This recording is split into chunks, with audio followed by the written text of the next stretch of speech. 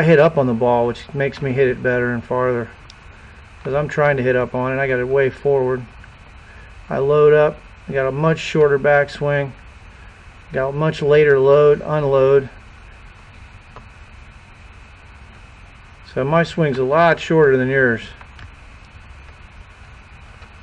But I can hit it farther than you with a lot shorter swing. Yep. But that's okay. I got a more efficient swing because I'm unloading the club later. See how the shaft? Yeah. We got a lot more load and unload. So I'm using physics. But you can shorten your swing and it would help you.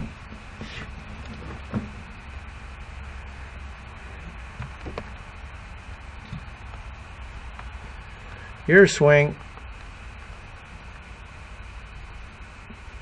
pretty flexible. That thing's going way back there. Now you're unloading right here. Yep. So Lost everything. well, you haven't lost any. You swing the club the same speed I do with an inefficient swing. That's because you're a better athlete. You're younger and you're getting away with inefficiencies because of your athleticism. Plus you use the ground. You have what's called vertical force. Watch your body.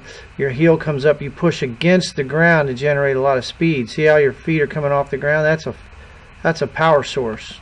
That vertical force. I don't